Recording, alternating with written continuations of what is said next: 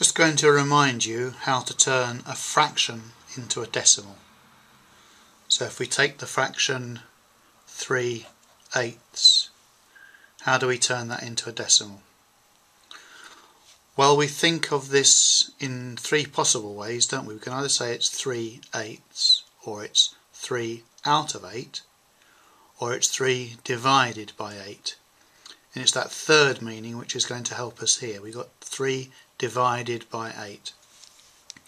Let's topple the fraction over, remember, so the 3 goes on the right and the 8 on the left.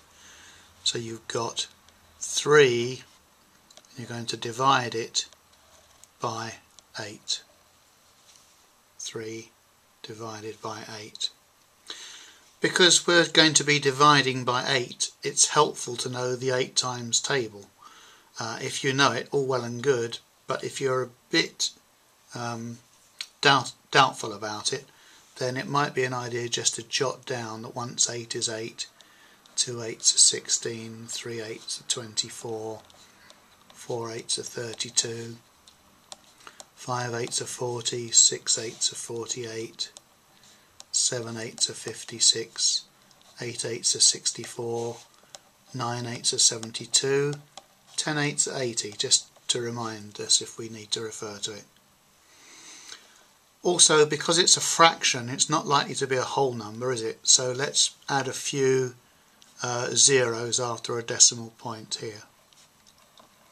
I'll allow myself 4 zeros after the decimal point. Just extend this a bit.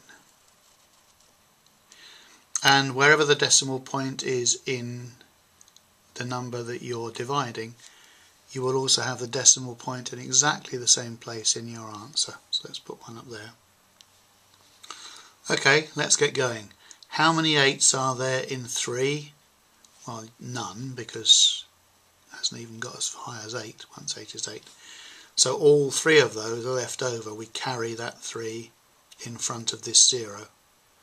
So now we're asking how many 8s are there in 30? Well, 4 8s are 32, that's too many. So 3 8s are 24. 24, but we needed 30, so 24, 25, 26, 27, 28, 29, 30. There's a remainder of 6. We carry that remainder onto the next figure. How many 8s are there in 60? Well, let's have a look down here. 8 8s are 64, that's too many. 7 8s are 56, that's the nearest we can get. 7 8s are 56, 57, 58, 59, 60. So that's 4 remainder. Carry the 4 onto the next 0. How many 8s are there in 40? Oh, well, look, it's an exact number. 5 8s are exactly 40. So we know the answer is 5.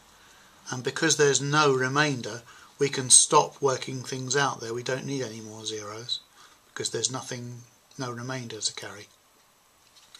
So there we are, we've done it. 3 8s equals 0.375.